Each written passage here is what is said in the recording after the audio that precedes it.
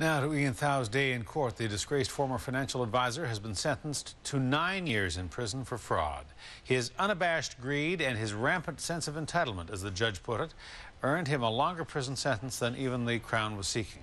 7 years was the term in his plea bargain when he pleaded guilty Monday to 20 counts of fraud. But the judge said today that she saw no remorse and said that the law could not undo what Thow has done to his victims.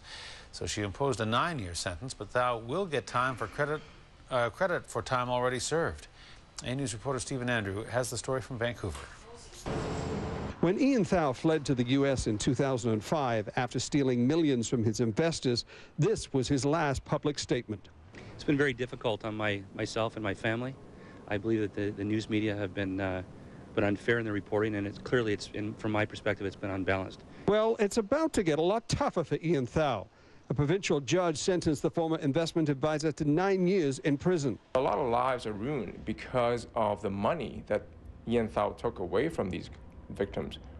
Their life savings completely gone. Thow pleaded guilty to 20 counts of fraud on Monday in a Vancouver court. In exchange, defense and Crown lawyers agreed to recommend a sentence of 7 years. But the judge disagreed, as some of the crimes occurred after the maximum sentence for fraud was raised to 14 years.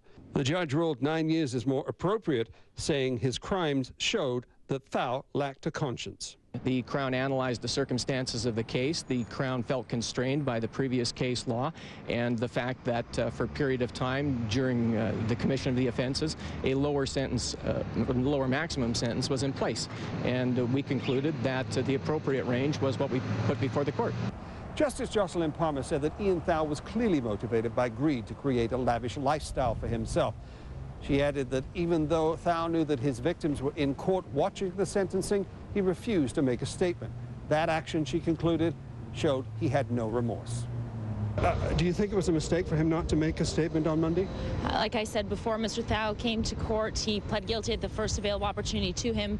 He acknowledged his wrong to the victims, and he has made steps towards rehabilitation, and he will now go serve his time, and he was prepared to do that. Thow's sentence also includes an order to provide a DNA sample. I think it's a sentence that holds that offender accountable, particularly a man like Thow. So no, I think it's a very good sentence. He also receives 2 years credit off his sentence for the past year that he has spent in jail at the North Fraser Pretrial Centre. In Vancouver, Stephen Andrew, A News.